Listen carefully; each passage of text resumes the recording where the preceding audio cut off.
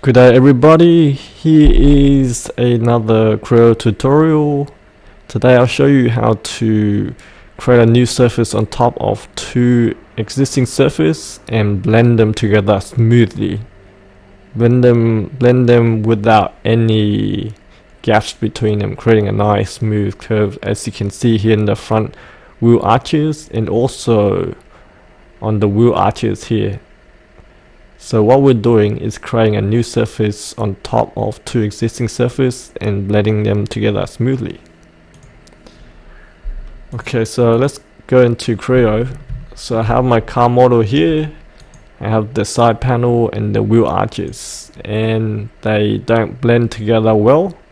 So we are gonna create a surface on top and blend them together. So first we'll go into editing the style tool. So I'll just go out of this. So you use the style tool to create your car.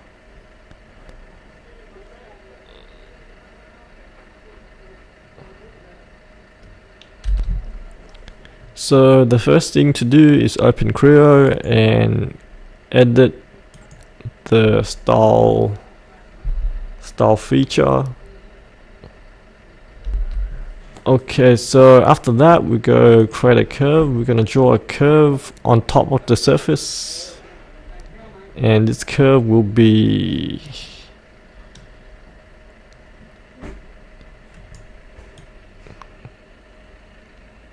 so take your time drawing this curve and make sure you want to spread the curve evenly between the surface. You want to add another control point, right click, add a point, and see the intersecting position there. Try spread the curve out evenly spaced out, so it'll have a better look. So I'll put it right to the edge. Okay, so we'll do that again for the other panel.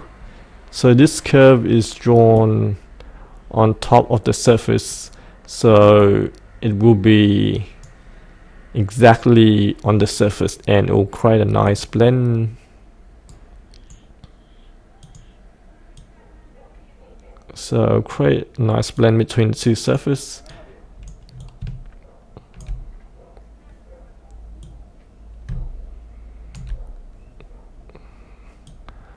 Okay, that looks fine. I'll have it like that.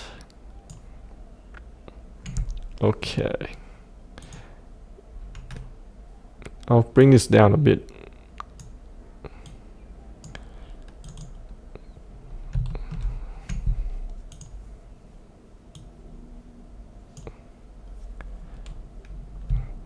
Okay, after that we also need to create a curve joining the two curves we have created, and we need to turn the drawing on surface off. So this curve will be, we don't want that, that's fine.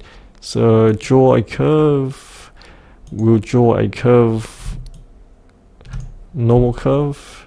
So if you hold shift, it will snap to the curve we just created. And if you press the middle button, you can start a new curve. And okay, right there. Now what we need to do, the important thing is we gotta make sure this curve, you go to edit curve, click on the endpoints, make sure the tangency is on surface curvature, so it follows the surface of the point. So click on the point or the 4 point and change it to surface curvature. And except what you can do, you can move it where you like. You can move the points, the edge as well. So now these curves are blended with the surface, so it shouldn't be straight. So when there's a green line, that means it's tangent or curvature with the surface. After that, we're ready to create the surface. So click the surface tool and select the foredge. So it'll create a surface, and there's an orange arrow. We gotta right click and make sure it's on curvature. Tangents are very similar, but I think curvature is more smooth, so we'll accept that. And sometimes you need to regenerate the surface. So there you go, that's a surface blending between the two surfaces. So I'll quickly render that and see how it looks.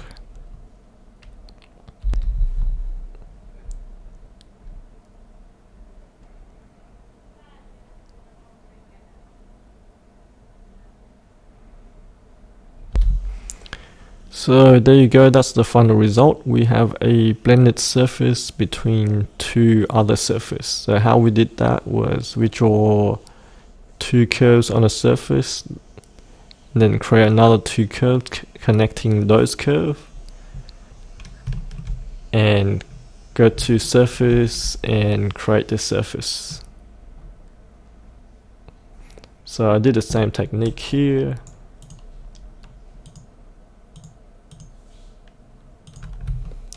Here. This is really a really technical and useful technique to create a nice clean look between many of your surface. So I had a huge problem here of blending the surface at the corner, but with that technique you can make many tricky important surface for your car. So there you go. That's a unique technique for this program, I think. So there's some interesting, unique, useful technique that's available with Creo Parametrics. So I hope you liked the video. Add a comment, like the video, and share with your friends. Thanks a lot. See you later.